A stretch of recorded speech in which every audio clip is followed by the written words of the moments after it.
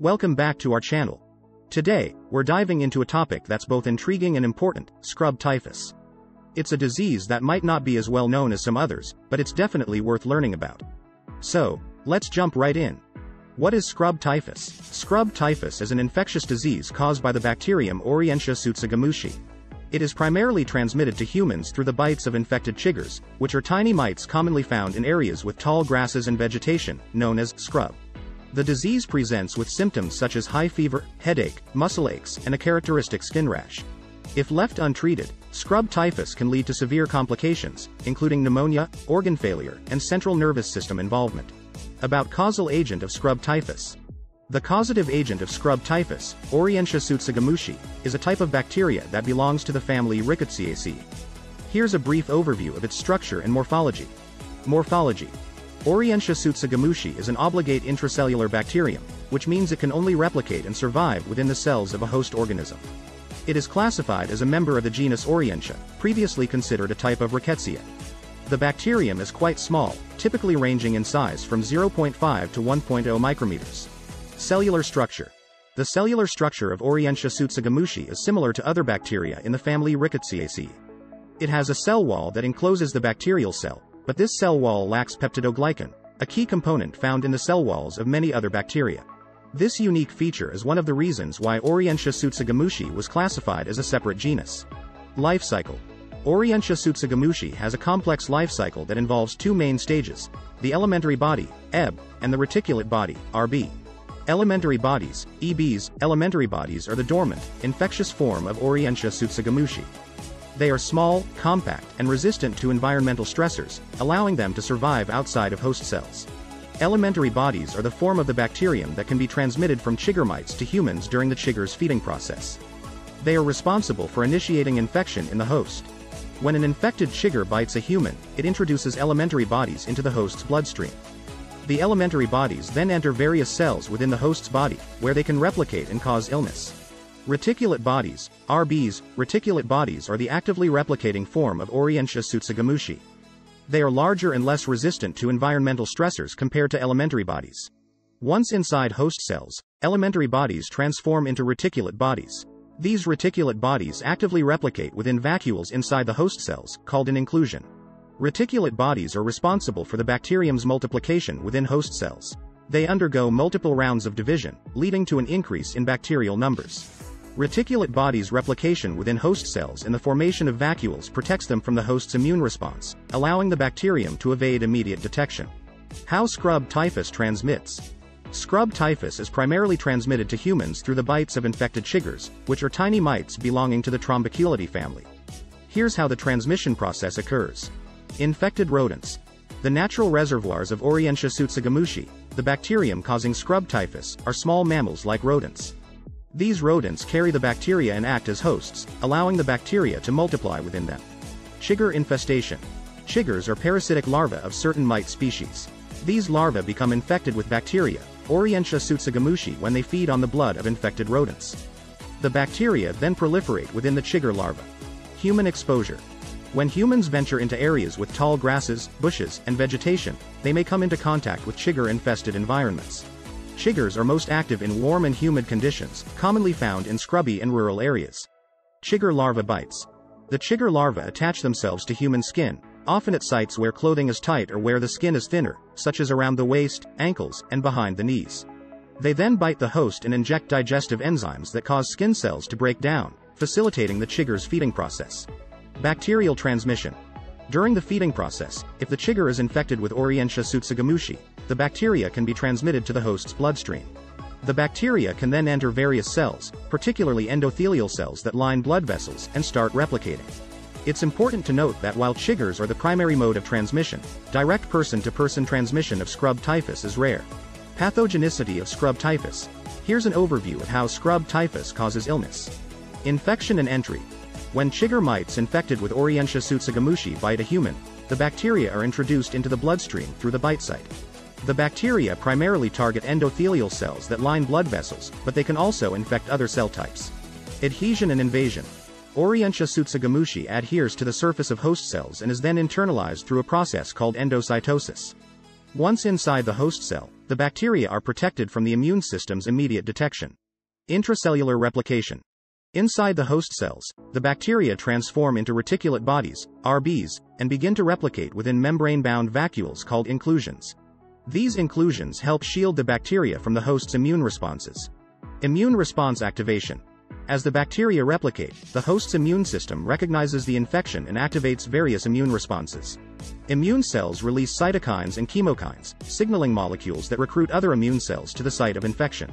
Endothelial activation. The infection triggers an inflammatory response that causes activation of the endothelial cells lining blood vessels. This activation can lead to increased vascular permeability, allowing immune cells to migrate more easily to the infection site.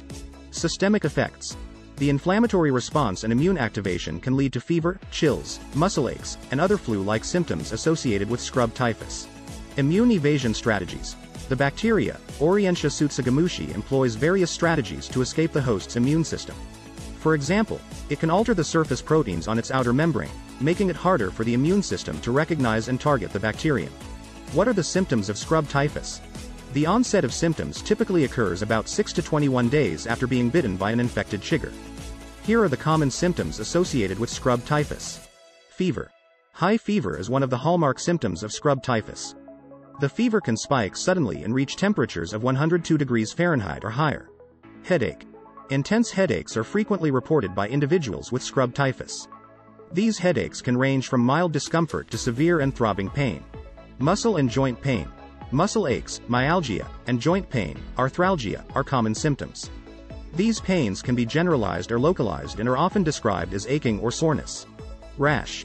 Many people with scrub typhus develop a rash, which typically appears a few days after the onset of fever. The rash usually starts on the trunk and spreads to other parts of the body. Chills. Chills and shivering can accompany the fever and are often followed by episodes of sweating. Fatigue. Fatigue and weakness are common throughout the course of the illness. Patients may feel exhausted and have reduced energy levels. Swollen lymph nodes. Enlarged lymph nodes, especially in the region near the site of the chigger bite, can be observed. Cough and breathing difficulties. Some individuals may develop a dry cough and experience breathing difficulties, which could be due to lung involvement. Gastrointestinal symptoms. Nausea, vomiting, abdominal pain, and diarrhea can occur, although they are less common and may mimic other gastrointestinal illnesses. Complications. In severe cases, the infection can lead to complications such as pneumonia, acute respiratory distress syndrome, ARDS, multi-organ failure, and central nervous system involvement. How to diagnose scrub typhus? Clinical evaluation.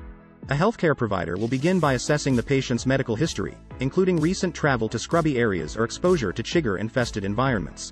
Physical examination. During the physical exam, the healthcare provider will look for characteristic signs of scrub typhus, including fever, rash, and enlarged lymph nodes. Serological tests.